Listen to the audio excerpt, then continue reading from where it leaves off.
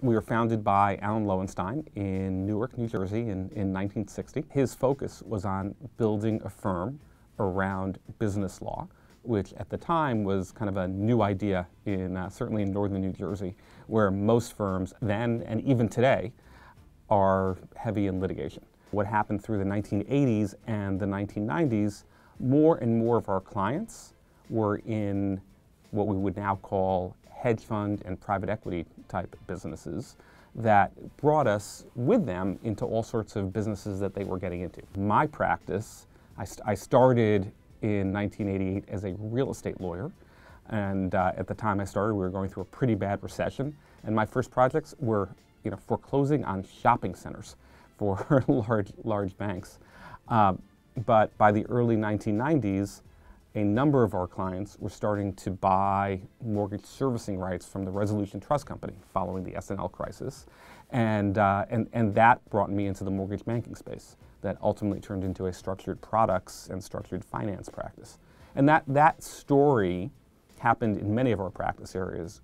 I became managing partner in February of 2008, exactly one month before Bear Stearns tipped over, and exactly 7 months to the day before Lehman Brothers went under. And it turns out my largest client at the time was Lehman Brothers. It was a very scary time. There were really points in 2008 where it felt like the world was standing still on its axis, and where you really had no idea what was going to be coming next, and where our economy and where our business would be going. There were things that we needed to do to make sure that we stayed strong as a firm. And it was not hard to build consensus in 2008 and 2009 around where we needed to go with our practices and some of the tougher measures we had to do in some cost cutting. The toughest decision was, for the first time in our firm's history, we did a layoff in February of 2009. It was really challenging for us to do that. It was something that I think we all regretted doing at the time. It allowed us, in retrospect, to really start the growth that we're currently on that started in 2010.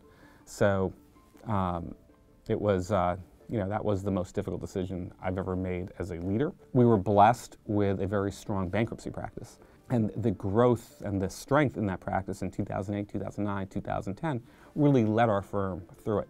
So we have slightly over 300 lawyers today. Most of them are in the New York area. We've got in this office and in our New Jersey office about 19 miles from here, we have the bulk of our lawyers. Right now, we are focused on growing out the offices that we have. We're paying a lot of attention to building out in Washington. Northern California is another area where I would expect us to see further growth, but we're not really targeting other geographies at the moment.